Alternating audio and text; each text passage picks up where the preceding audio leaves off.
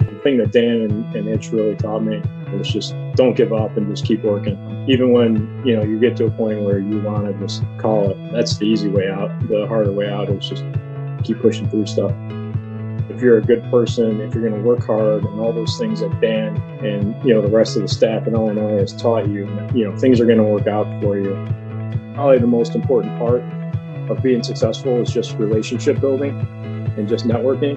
Don't be shy about reaching out to past players. If you guys are thinking about stuff professionally, personally, with respect to baseball, what you want to do in the future, bounce it off guys that have already had to make some of these decisions. This is a time when you guys are looking to do stuff outside of baseball. Use your network. The bigger your network is, the better chance you're going to have for success.